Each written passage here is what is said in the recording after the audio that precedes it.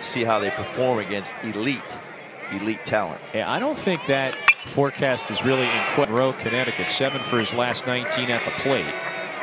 Went yard yesterday. Moore coach said that he should be playing double-A ball right now. Yeah. And his numbers. Oh, he clobbers that one. Barreled it up. This one soaring out to the right center field wall. And it disappears over the fence. Had just enough flight. He's gone yard for a second straight day. And Maryland is on the board.